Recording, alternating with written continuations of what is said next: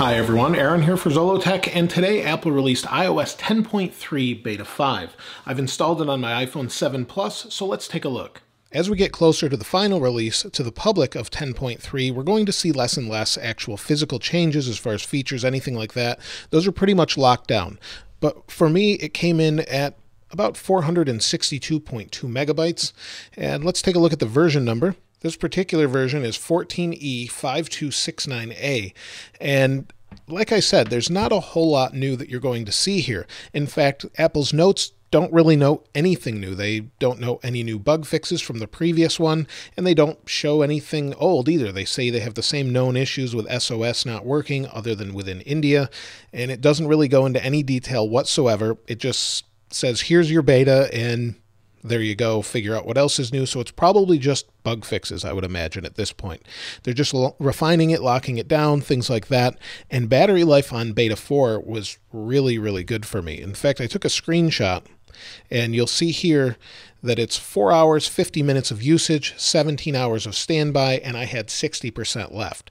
Now, that's going to depend on what you're doing. Obviously, if you're texting all day, things like that, that's going to make a difference. So if you're texting, it's going to bring that down some. And I was texting, but if you're texting all day long or playing a game, it's going to bring that number down quite a bit. But it doesn't really matter. It's been better than the previous builds for me, and it feels pretty stable. I didn't have anything lock up, nothing restart. I didn't have any of the screen reloads, anything like that. Nothing really has been out of the ordinary now. All the widgets work fine, and that's really all there has been. As far as this wallpaper goes, this was sent to me by two people. This was actually sent to me by Cameron and also Mirko Kolak. Both of them sent this, so I appreciate that. If you'd like to send your wallpapers in for maybe consideration of putting them on these videos, you can do that and follow me at zollotech.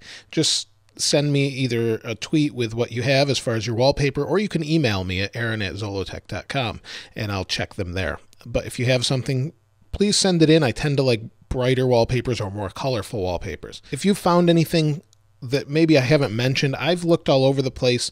Really all I could find was from Beta 4 that when you were installing the update, it kind of just told you that you were installing the update instead of just leaving an apple there with a status bar. Otherwise, there's nothing really that we can see new. Everything has been really fast.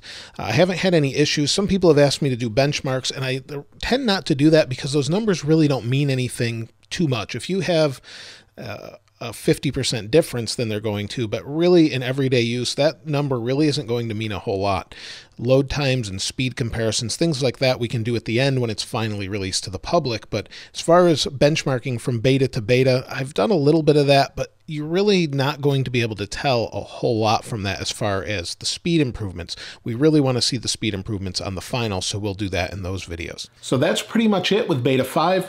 There's not a whole lot new going on, but basically they just keep refining it and it gets better and better. And then I would expect probably about a week or two before we see the actual final release, or maybe even a Beta 6. We never really know what Apple's going to do as far as that goes. Hopefully we'll see a March Apple event where we'll see maybe some new iPads and who knows what else. And then in June we'll have WWDC where we'll actually see iOS 11. So I look forward to that. If you have any other questions or comments, let us know in the comments below. If you haven't subscribed already, please subscribe and like. As always, thanks for watching. This is Aaron. I'll see you next time.